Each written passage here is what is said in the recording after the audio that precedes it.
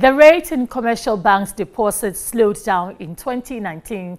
Total banking sector deposit as at October 2019 was 78.90 billion cedis, representing a growth of 17.1%, marginally lower than the 20.7% increase in the previous year.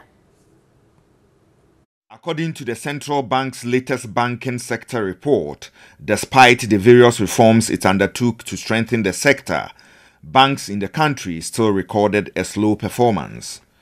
Director of Business Operations at Dalex Finance, Joe Jackson, observed the situation is a liquidity challenge cycle. The role of the financial sector is to move money from areas of surplus in the economy to areas of deficit.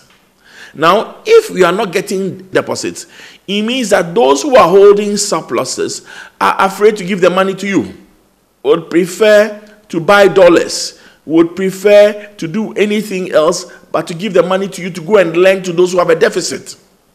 Although there was a slowdown in growth rate as at October 2019, banks in the country made a total profit of 2.83 billion cedis.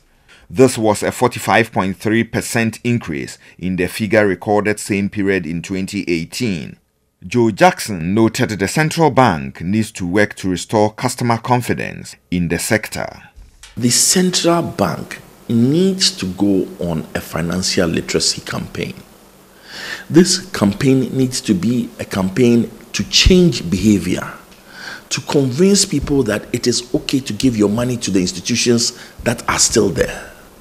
That is critical. It must be a grassroots campaign. It can't be a campaign done at a few adverts on newspapers. It must go down to people. There's a liquidity crunch. Central bank ought to come up with a scheme to improve liquidity at the bottom. A personal savings and investment expert, Patrick Abankwaba, believes it is safe to do business with the banks. After the cleanup that happened last year and last 2 years, things are settling now.